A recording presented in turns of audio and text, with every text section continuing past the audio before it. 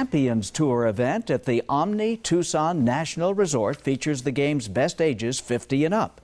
Hall of Famers Fred Couples and Tom Watson are among the 81 players competing in this three-day tourney. Not in Your Side's Justin Shecker has more from the Catalina course. Wearing his signature baseball cap with the brim flipped up. There was no brilliant thought behind it except for that. Get a little suntan. Sweden's Jesper Parnevik is taking his first swings on the Champions Tour this week in Tucson. In the mid-90s on the PGA Tour, he played in the Old Pueblo 3 times. Pretty much amazing that this was actually my first event on the mainland on the PGA Tour in my career.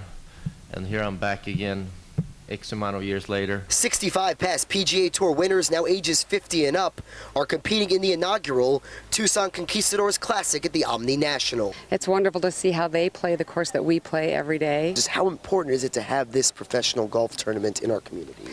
I think it's a new plug for Tucson to get something back here. It's really important, you know, for the businesses, the hotels, the restaurants. It's really great to have these big events in our town.